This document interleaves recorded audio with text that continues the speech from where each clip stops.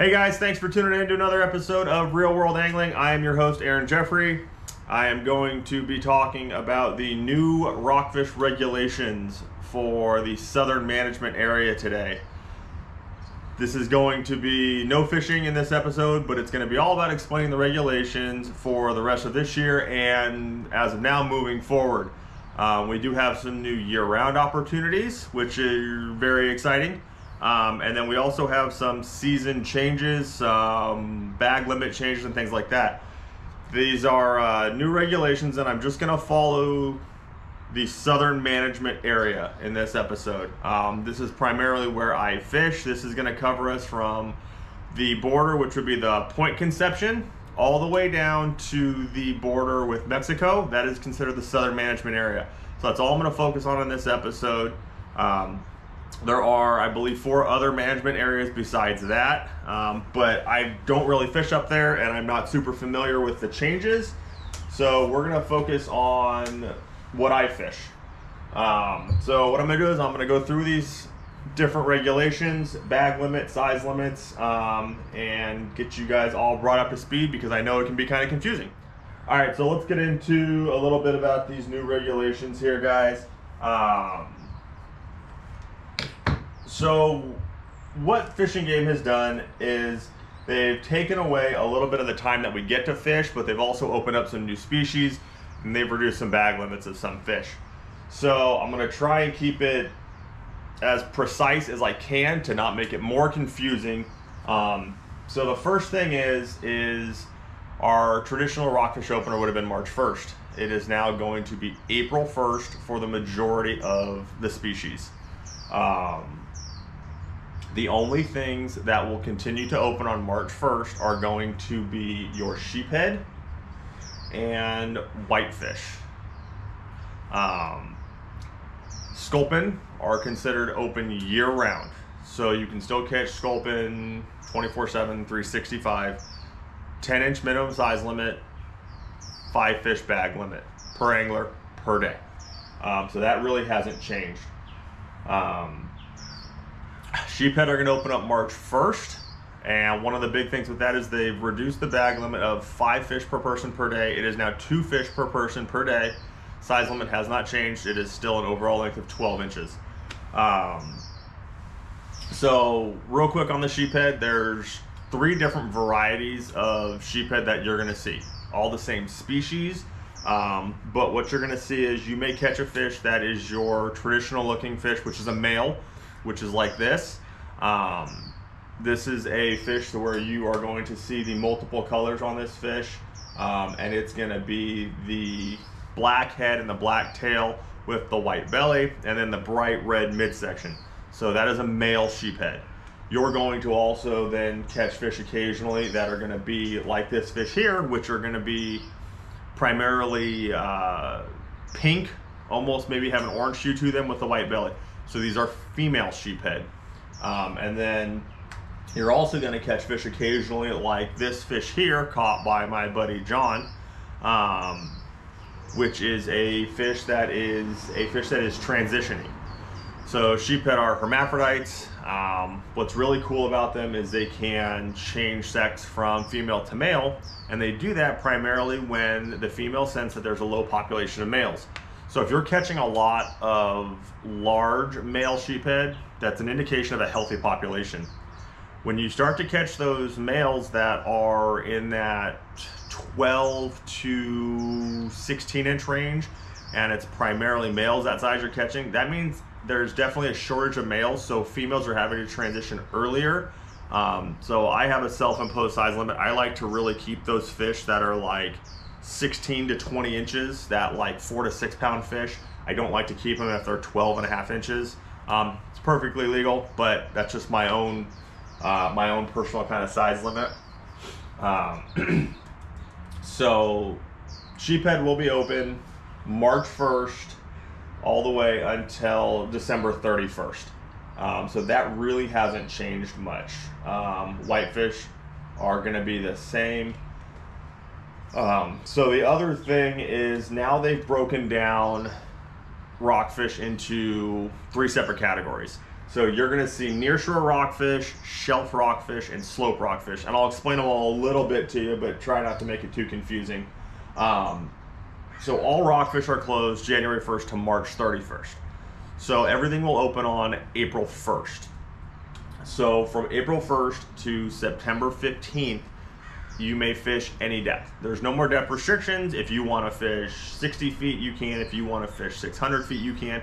If you want to fish 1,600 feet, 2,600 feet, there's no more depth restriction whatsoever. Obviously, if you're going to fish that deep, I recommend a power assist reel, and you're definitely going to need the electronics to fish that deep.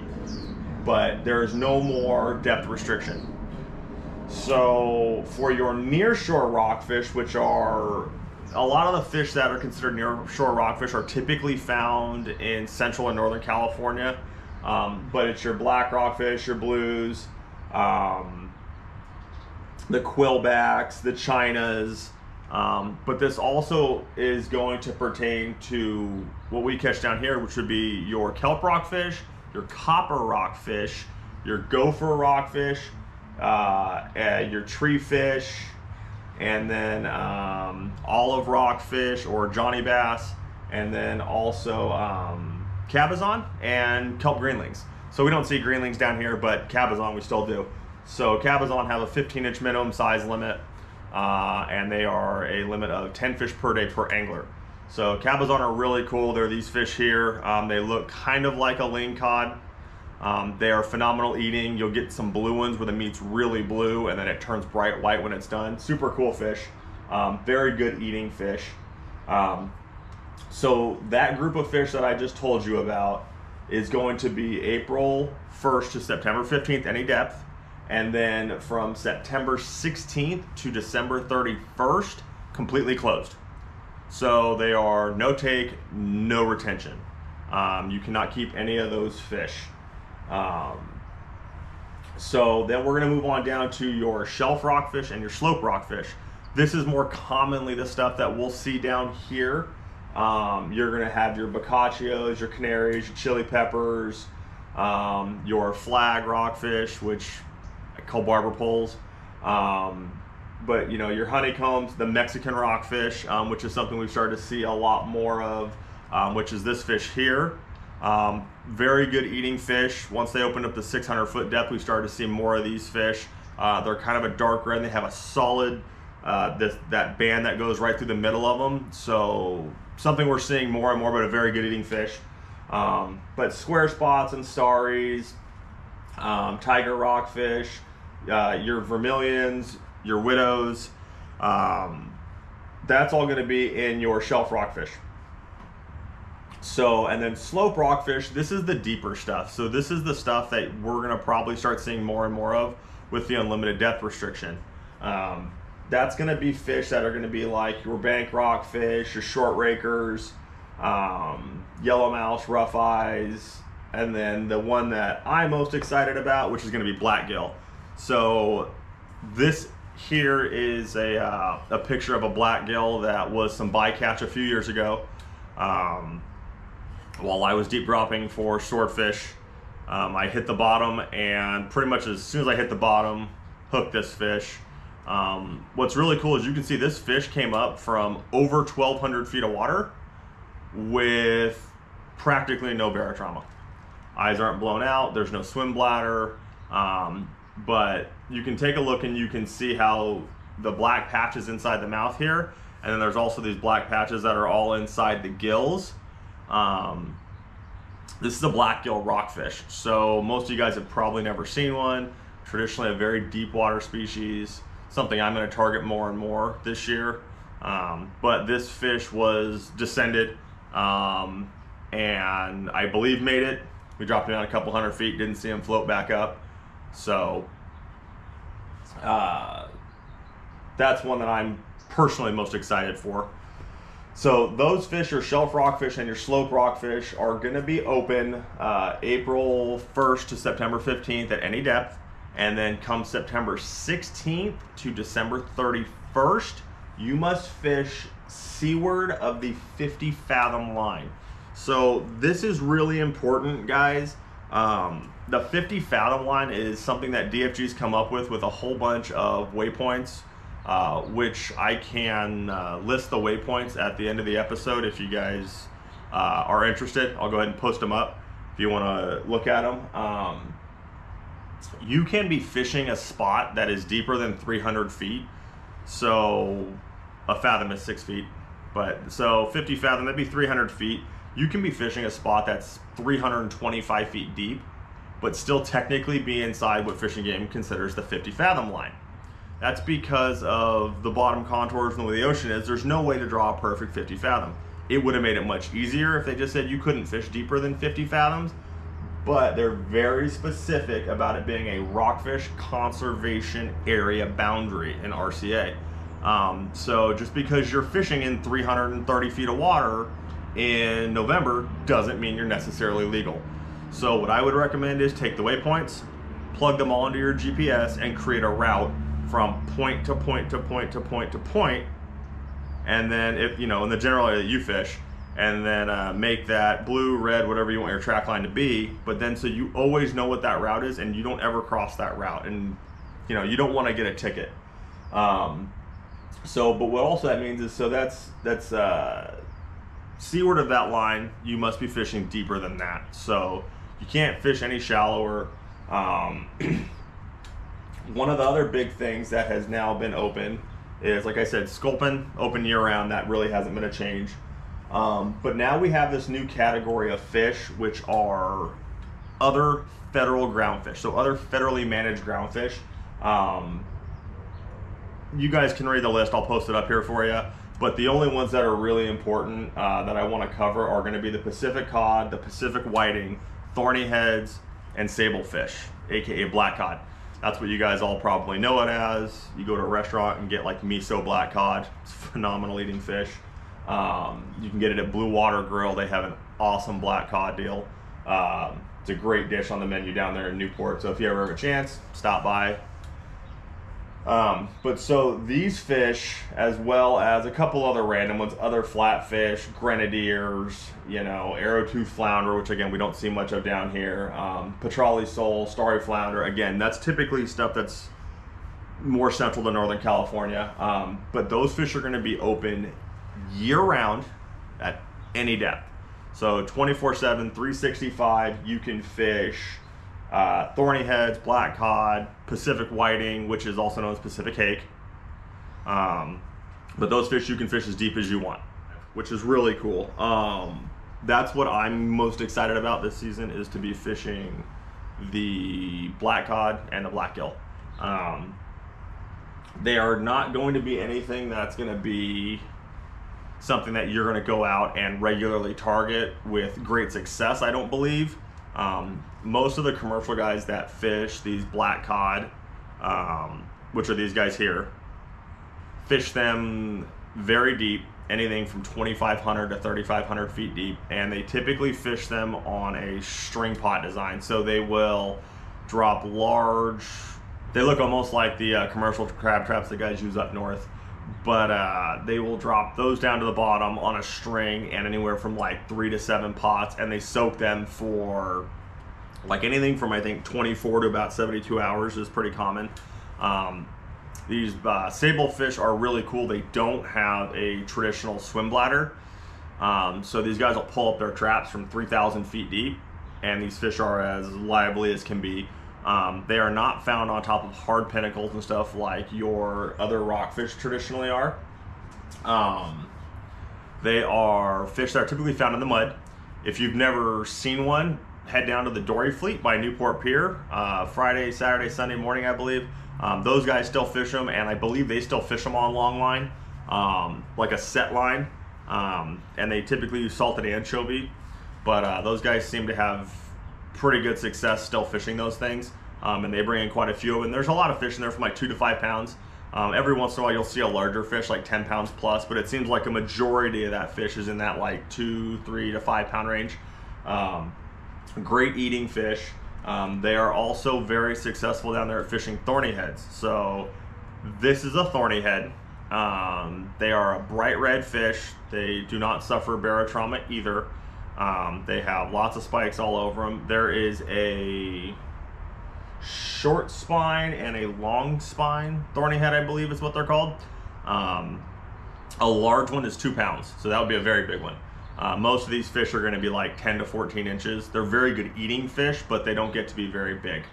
And then you also have Pacific whiting or Pacific hake, which is this fish here. So I've caught a few of these fish before. I've caught them out on the 150 on the deeper edge. Not very big, 14, 16 inch fish. They do get considerably larger than that. The only negative to these fish is they must be taken care of. So if you catch them, you need to ice them down immediately. They don't freeze particularly well. They do taste very good, but they do need to be taken care of. So those are the 3 fish that I'm most excited about when it comes to the other federal ground fish. The first one, obviously, regarding the rockfish, is going to be the blackgill. They get to be relatively large. And again, it's just something new to fish. So that's what I'm going to be spending a lot of my time targeting. Now, fishing this deep stuff, we're going to talk about some limits real quick. Regarding the depth limits also, being open year-round or being open from April 1st to September 15th is no depth. That is only pertaining to you if you're not fishing in a cow-cod conservation area. So this map here shows the cow-cod conservation areas. So it does pertain to Santa Barbara Island, San Nicolas. There are lots of cow-cod conservation areas around these islands. Ignorance is definitely no excuse, guys, so make sure to look those up and buy one of the maps so you guys know where you're at and know where you're fishing. We'll talk a few little things real quick regarding no retention fish, and then a couple other small things regarding limits. So this here is a picture of canary rockfish, yellow eye rockfish, and then vermilions. So down here, we don't have to worry too much about yellow eye. Definitely more of a Northern California, all the way up into Alaska kind of a fish. But they would be closest probably looking to a cowcod, I guess. But so you can see here, there's a lateral line that's kind of clear white on the canaries. The yellow eye have a bright yellow eye. They're a bright orange fish. They're very easy to differentiate. But these are the things you guys definitely want to pay attention to. Get familiar with your rockfish species. And again, most importantly, if you don't know, let them go. Last thing you want to do is get caught with something that you're not supposed to have. The other thing that you may run into is going to be cowcod. So not super prevalent, but now with the opening of all depths, we're definitely going to see more cows. They have a very large head. They've got a big upper jaw. They have almost a pink or an orange color to them. They have big spines on the back. They have these wide bars on them. And then sometimes you'll catch them to where they're just almost kind of yellowish all the way through. But again, those are zero retention. You cannot keep any of those in the state of California. You cannot keep any yellow eye, and you cannot keep any bronze spotted rockfish in the southern management area. So those are a few things to familiarize yourself with, because those are all no take. So very important to know those. Let's talk size limits real quick, just to keep everybody familiar. So the one I already talked about was sheephead, so we know that's changed a little bit. Lingcod is still 2 fish per person, 22 inches total length. Nothing's changed there. Sculpin haven't changed. Regarding all these other federally managed ground fish, the thorny heads, the sablefish, etc., those are 10 fish per person per day with no size limit. So those are all going to be 10 fish per person, no minimum length. If you're going to fillet any of those fish on the water, the ones I just mentioned, you've got to have a 1-inch patch of skin on. When it comes to filleting all other types of rockfish, you want to leave all the skin on. They don't have a minimum fillet length, but you need to have the skin left on. So now we're going to talk about coppers and vermilions. We don't really catch quillbacks down here. Copper rockfish, which we know as chuckleheads, this fish here, these are 1 fish per day per person. So there used to be a limit of 10, but it is 1 fish per day per person. Vermilion rockfish are 4 fish per day per person. So the fish that everybody thinks is a vermilion rockfish, and what everybody seems to be very familiar with calling a red, this here is a red. It is bright red all the way through. There are no blotches, no bars, nothing like that on its back whatsoever. That's a red. That is a vermilion rockfish, aka red snapper. These fish here are sunsets. So these fish are 2 fish that came out of about 400 feet of water. My daughter wound up all by herself. But these are sunset rockfish. So they look very similar to reds. The biggest thing is if you look along the back, they have all of these blotches, and they're dark green to black, and these patches all across their back. So these are what everybody's been calling reds forever. After talking to Fish and Game, they've run genetic studies, which I can post up for you guys.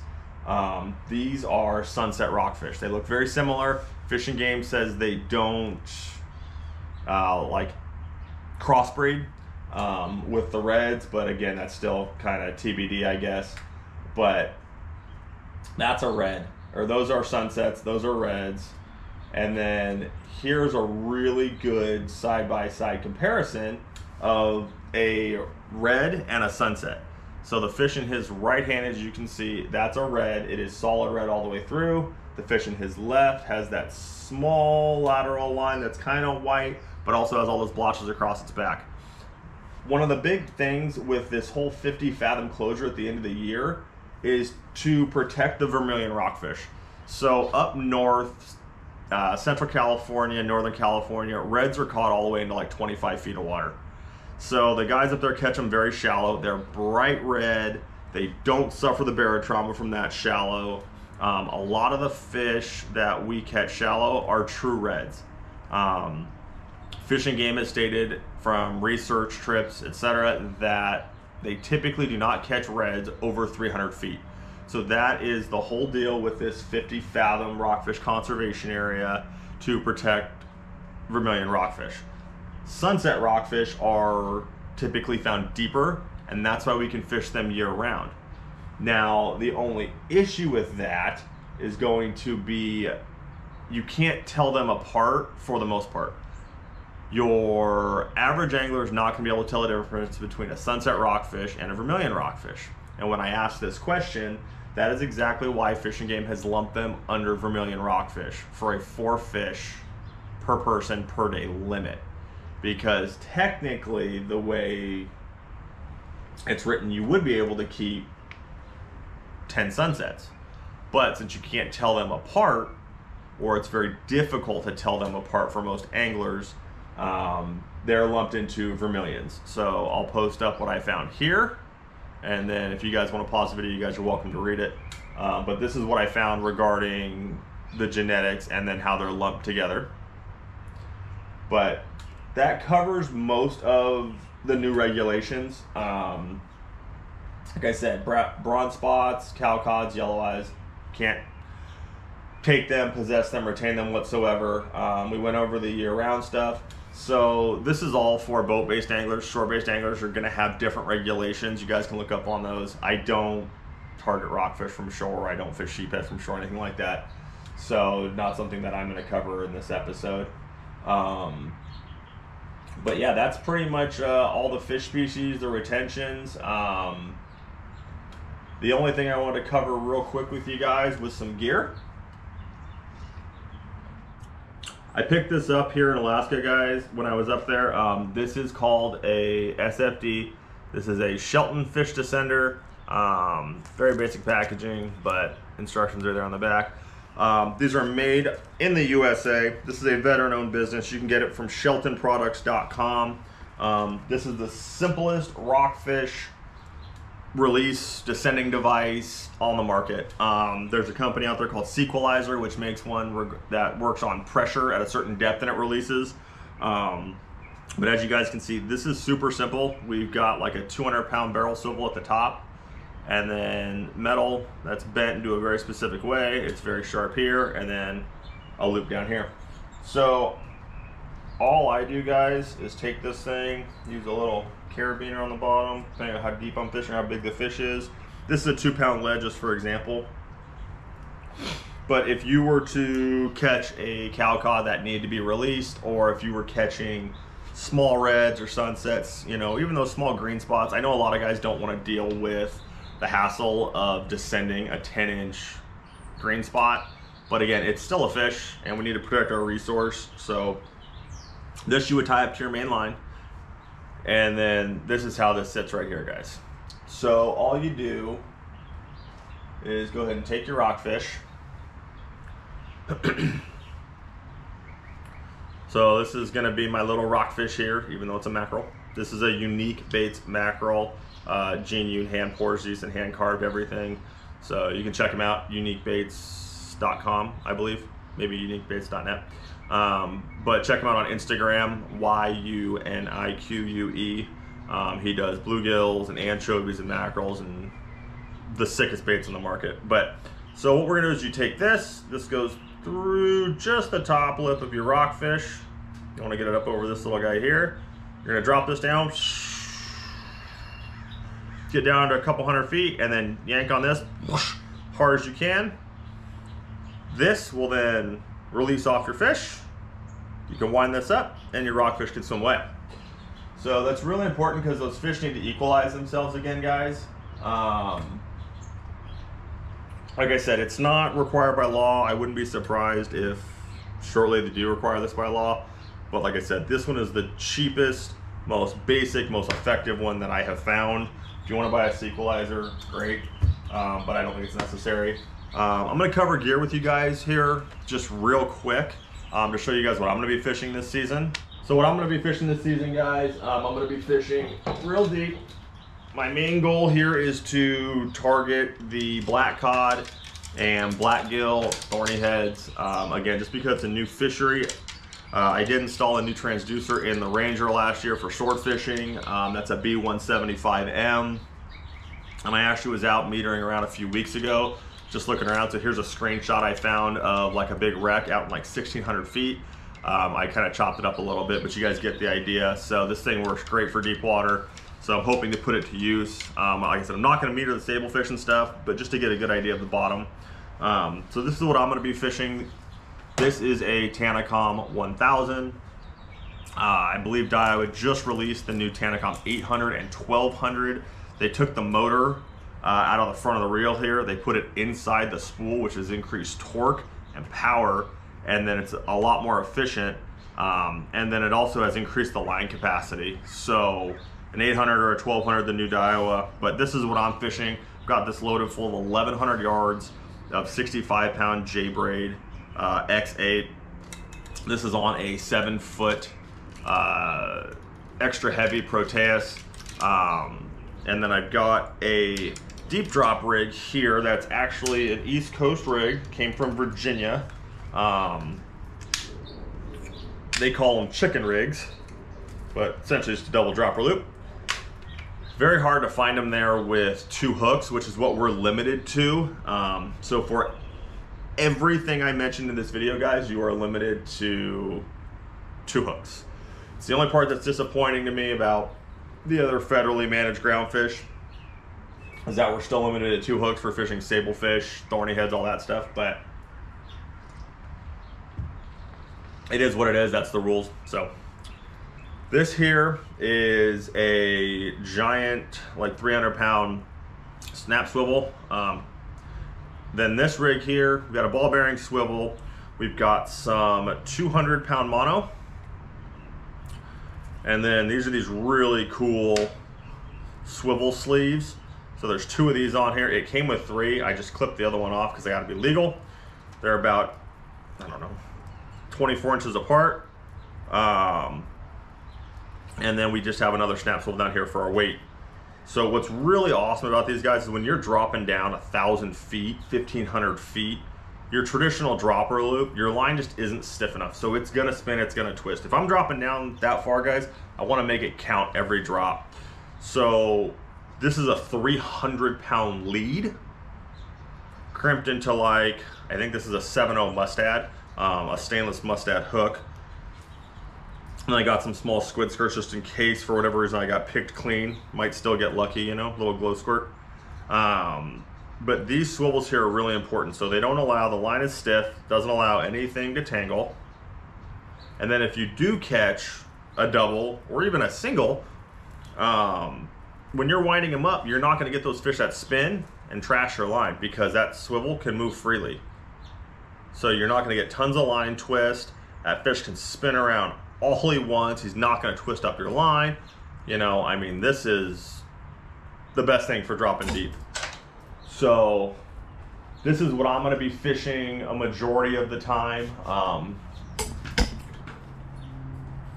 What I do really like about this is that it's got a roller tip and it's got just enough action that I can fish 3 to 5 pounds of weight, but it's still soft enough I can see the bite. Then I've also got a Tanacom 500.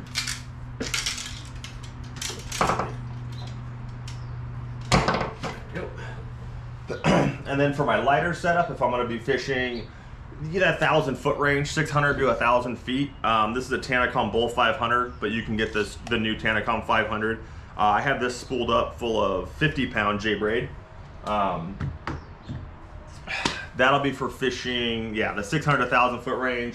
This thing, the 1,000, I'm going to fish anywhere from 1,200 feet to 2,500 feet. Now, being that it is an electric assist reel, which is something that's pretty much a necessity for fishing that deep, they do come with a power cord. Make sure to check your connections, make sure they're not corroded, but I've installed a new plug. This is a really cool self-locking plug. That's going to go right in the console of the Ranger. But then I have power on the boat. If you guys are going to get an electric reel and going to fish this stuff deep, I highly recommend either hardwiring to your boat if you can. If you can't do that, pick yourself up a lithium battery. There's lots of great choices out there. You don't have to buy, you know, one of the high-end name brand batteries, especially for this. You know, you can look at Wise on Amazon. It's a great battery, has awesome reviews. I have a Time USB in my smaller skiff, 50 amperage hours, couple $100 will last you all day. You just have to have a charger that is capable of charging lithium batteries, but save yourself the weight. They also make battery packs. You can buy a battery pack on eBay that will clip onto the rod and then go into the reel. The big benefit to the battery pack is it keeps you extremely mobile. You don't have to worry about the cord. And also, guys, buying an electric reel now will double duty as fishing this deep rockfish stuff, and then come summer and fall, you can fly the kite. So you can use to fly the kite for that big bluefin that's been around the past few years. So the only thing I'll tell you about the electric reel, guys, is make sure you're not fishing your electric reels in Mexico. They are illegal down there.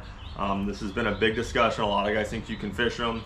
In Mexico, you must have permission from a doctor to use a power assist reel, pretty much a doctor's note. I can find the link and post it up for you guys, but look it up. So I think I've covered everything, guys, as far as basic regulations, everything you guys need to know, as far as depth, open season, size limits, you know, telling fish apart, and then, you know, a few basics of the gear that you guys are gonna need. So if you guys have any questions, please shoot me an email, drop a comment, hit the subscribe button. I really appreciate it, guys. Anything you guys can do to help support the channel. Doesn't cost you anything to leave a comment or subscribe or give me a thumbs up, but it does great things for the channel. So if you guys could do that, I would really appreciate it. If you guys have any questions, like I said, feel free to reach out to me. Let me know what else you guys want to see. I think I'm going to get into the venture here of bait making possibly in the future. Still kind of undecided on that, but you know, just another hobby. I also picked up a 14-foot aluminum. I bought a 14-foot Alumacraft that I've been redoing. So I've been putting decks and hatches in that and all kinds of cool stuff. So I'll do a video on that really soon. But yeah, I appreciate you guys tuning in, and I hope you guys have a great week. I'll try and make some more content soon, and we'll see you guys next time. Thanks.